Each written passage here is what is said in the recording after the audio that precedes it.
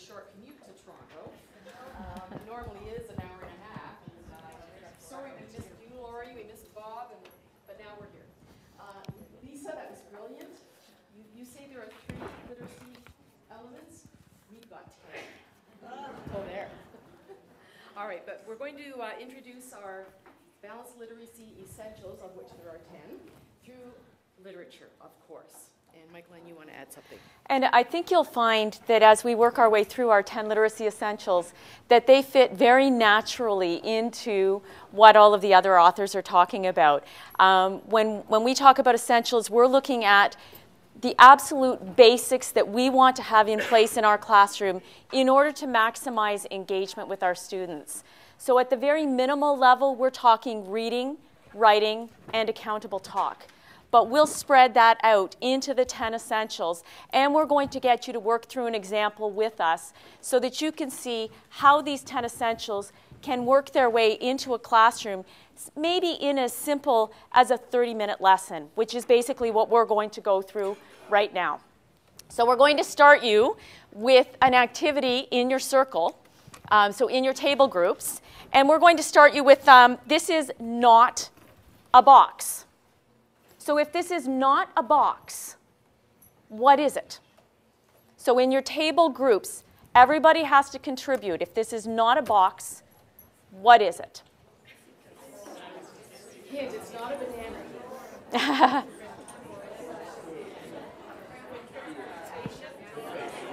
Okay, so come on back. If this is not a box, can we hear a couple of examples of what it really is?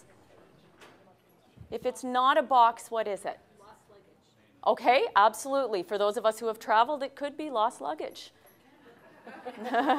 In Canada in particular. Okay, what else? What is it? It's a condo for mice.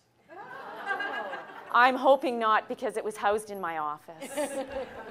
But, great. What else? It's a footrest. Okay, good. Low tech, but it works. And we're going to take a look at a read-aloud book, a book that we love because of its simplicity, and just taking a look at the way that the book has been constructed with students. And I'm assuming that many of you have seen this book. So it's wrapped in brown cardboard, this side up, and I have to honestly say a favorite book of my grandson's.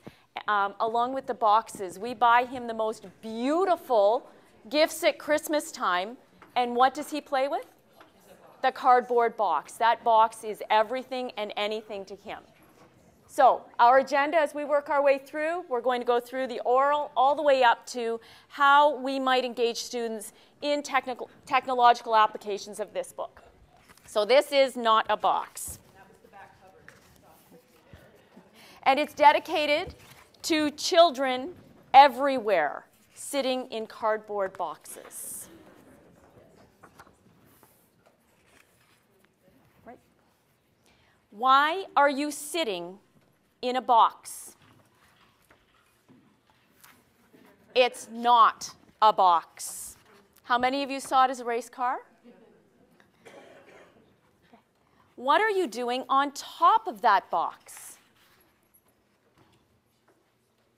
It's not a box. Why are you squirting a box? I said, it's not a box. Now you're wearing a box? Anybody? Okay.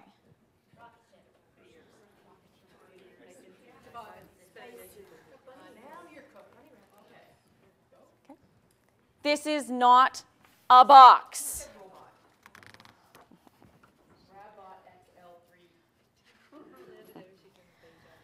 Are you still standing around in that box? It's not a box. Well, what is it then?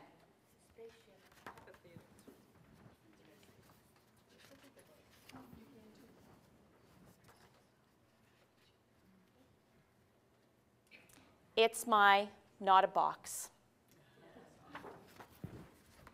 So we start with this book, and actually we use this. Oh, no, I don't want that yet. Sorry. Thank you. We're going to hold that for later.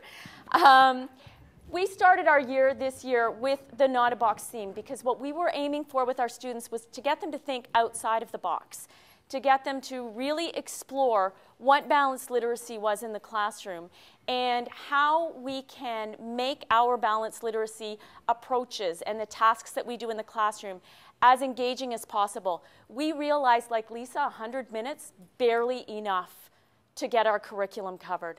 And so what can we do about it? So our approach is to help our students and potential teachers to weave together as much as possible their reading, their writing, and their talk in the classroom, looking for the curriculum links in curricular areas such as math, science, social studies, and also helping them to make the connection with technology as well as, for us, oral language, storytelling, and drama. These to us are balanced literacy essentials because they appeal to a wider range of students. Right, and we put all these balanced literacy essentials under a metaphor of navigating.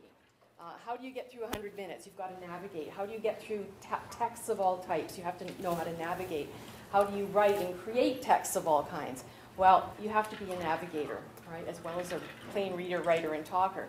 And our teachers have to be navigators. So that's the metaphor we chose. It's a journey, just like the rabbit, ready to blast off. And we use the rabbit as being kind of our inspiration because he is an adventurer. He's trying out new things. He's looking for new adventures.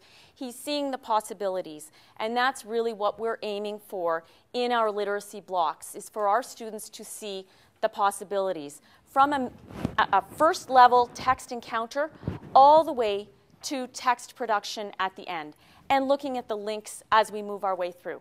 So we're going to continue on, and we have established in our classrooms, one of our second essential is to establish reading aloud and literature as a routine in our classroom, because there is much to be gained from an exploration of literature in the classroom. We can use it for social skills, we can use it for gathering, we can use it for community building.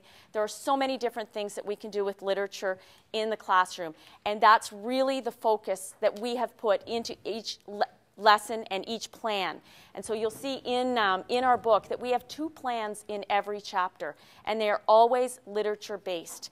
And it's a step-by-step all the way through how you could put this into place, making your own adaptations. It's not lockstep, it's not a recipe, it's simply a plan that you can adapt. And we love the fact that Pembroke has these nice big wide margins because we are people who write in the margins. And we put our own notes in there and we personalize it and we stick those sticky notes in there so that we know when we come back to this activity, this is what we're going to try next time. And we talk about the fact that through a read aloud, it can become a touchstone text. And that way you can set your philosophy for the whole year. And the reason that we chose this book today was it was introduced, I hope some of you know it, but it was introduced to be through one of the teacher candidates who was in a classroom 2 years ago, a grade 3 classroom. You know, that's the big EQAO year, right? This teacher, in the very first week of class, introduced Not a Box to her class, had all these wonderful activities, and told them this was going to be their Not a Box year. So I thought that was pretty courageous. A true courageous navigator and adventure. Okay, so we're going to bring you back to our introduction. If this is not a box, what is it? Another essential is making that reading and writing link as clear as possible to students. Lisa talked about mentor texts. We will use mentor texts in our classroom. Not a box for us is a mentor text. So if it's not a box, what is it? And you have to mimic the author's and illustrator style, and you have to create your own image and page that would go into this book. So I will put back up one example of the little bunny so that you can see what he looks like, but it is your task to create a new page, and then we'll get you to share in your groups. So he's thinking, this is my not a box. Well, what is it then? So your task is, well, what is it then? And you don't have to put it in the box. But there is a box for you on the back page. All right. And this same author has now written Not a Stick as well, which is a fair amount of fun for kids, and it also makes that environmental connection for students as well. So poetry. For us, poetry is an essential. And it's an essential because we want for our students to enjoy language. We want them to play with words. We want them to see the magic that comes of just rearranging words and trying it out in all of its different forms. So along with the Not a Box theme, we can introduce concrete poetry or shape poetry. So we are going to ask you to give that a shot and writing around the box, not in it, but around it, to create your own poem about a box. And it can be in keeping with the same theme that you have been working with, or you could take it from a different perspective. But writing just a series of words and phrases around the outside to make a concrete poem. We believe drama is a literacy essential. And yes, absolutely. Yes. We missed Bob's presentation. I'm sure it was wonderful. I guess we'll have to buy the book now. But yeah, drama in all its forms, as a response to reading, as a way of creating dynamic text, as a way of communicating, as a way of expressing, as a way of showing what you've learned, what you know, what you would like to know. It's endless, isn't it? It could be any and all of those things. The best thing about it, of course, is the engagement that ensues. And we emphasize with all of our students, whether we're working with our pre-service candidates or whether we're working with little ones, we emphasize drama as participation and as process, as opposed to always looking at the performance end of it. I know for myself, if you tell me I'm going to have to perform, I'm going to head out under that exit sign. But if it's participation, and if I know that I can legitimately have fun, and actually I had a workshop in my pre-service year by Dr. Barton, which I remember very fondly.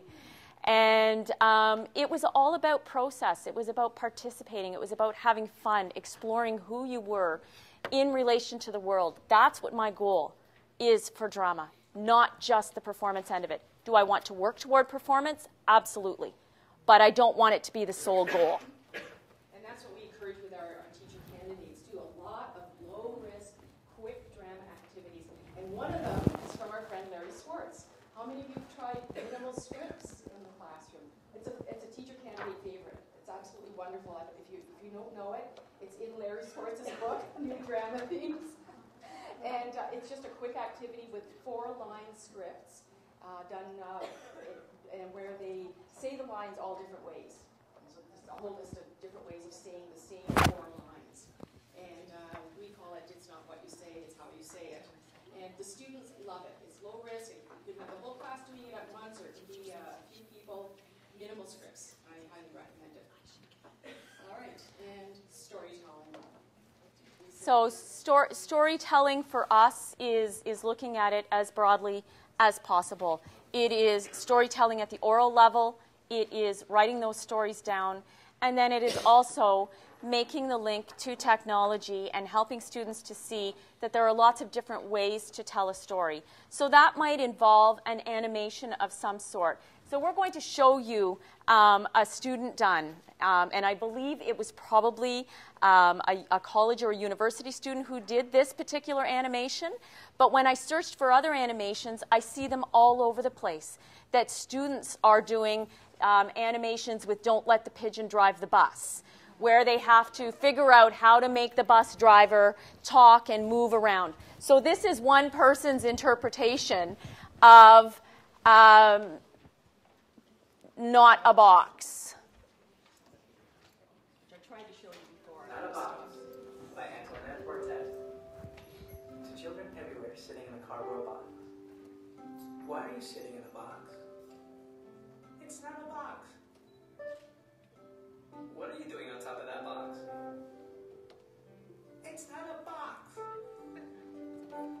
are you squirting a box? I said it's not a box. Now you're wearing a box. This is not a box. Are you still standing in that box? It's not.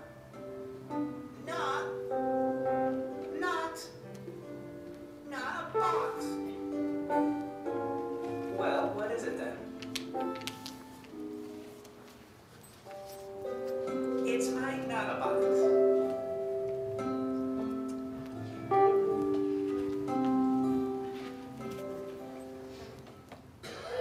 So for us, a different type of mentor text, because we can show students this particular text, and now this can be something that they strive for from the very beginning. So just to recap, because we've gone through these essentials really quickly, we'll offer you our essential and then just a quick touch base with what we did today. So the first essential is for us to be adventurers and navigators. We are learning with our students. We are all in this together, just like the rabbit that we saw in Not a Box. Okay, number 2, building classroom community. And I know you've talked about that probably all day. I can hear references to it in what Lisa was saying, and I'm sure it came up with Lauren and Bob. I don't know who else did we miss. I'm sorry. But that creating a classroom community, nothing's going to happen without that. It's an essential for literacy and for other things. Thinking about the grade 3 teacher who said this is going to be our Not a Box year. She has given them a metaphor for the entire year, something to hang their learning on, because she has alerted them to the fact that they're going to be thinking outside the box all year long. 3 is a workshop structure where students can explore reading, writing, accountable talk all the way through, and they can see those connections all the way through. In this workshop structure, we want literacy centers so that the students can explore on their own with support at the stations that you have set up, that you have structured to really focus their learning. Literacy essential number 4, constructive, accountable talk. It's the underpinning of everything, and I was so happy to see Lori fitting that into her 100 minutes everywhere, because that's where it belongs. It's everywhere. And you tried it right today with the This Is Not a Box, that stimulated conversation. And the whole concept of accountable talk as well. Our teacher candidates are struggling with that right now as we speak. 5, our mentor, Dr. Thorne, would reinforce to us every single day that we were in class, read aloud every day. Every child every day deserves to hear a good book. So for us, reading aloud, kindergarten, all the way up. And if you can look for those connections into high school and looking at some of the picture books that are out there, then do it in high school. We have a book that we use on a regular basis called The Waiting Dog. And this is not a book that you even think about reading below grade 6. But beautiful book to bring into a grade 11, 12 biology lesson because it is anatomically correct. It talks about what the dog is imagining when the letter carrier comes. So I'll leave it, and it's graphic to say the least. But why not read aloud all the way up? So to us, every day a child deserves a good story. And they also deserve direct instruction in reading and a continuum of support all the way from modeled and guided and into independent reading. And they need time for that, as Lisa showed us this earlier. And then the reciprocal process is writing. And we want that full continuum in place. And we want, as Lisa wanted, for our students to recognize that writing is their effort to put a mark on the world. And that they need to be guided through that. And where do we start? We start with what the child is writing. And sometimes that means, and I'm thinking about my grandson, the fact that he wrote his name on my living room floor in marker. Great big H on the living room floor. So we start with that. Excellent. You wrote an H. Next time, can we write it on paper? And children need poetry. So we believe poetry is another literacy essential. It's absolutely needed both orally and in all types of texts. They need to hear poetry. They need to experience it. They need to try it for themselves. And it's fun. 9, drama. in everything that we do, emphasizing that we can use drama to learn content, we can use drama to learn story, we can use drama to explore and understand ourselves. It's not just about the performance and the product at the end. It's about the process that we use to get through it all. Okay, and finally, storytelling. And we showed you a sample of digital storytelling, which is a lot of fun, very engaging for children, of course. But don't forget traditional storytelling, just that face-to-face, oral traditional storytelling, where you actually get to see the eyes of your audience. You make that eye contact. Just traditional oral storytelling. Favorite stories. Okay, so that's our 10 essentials, and thank you for your attention at the end of the morning.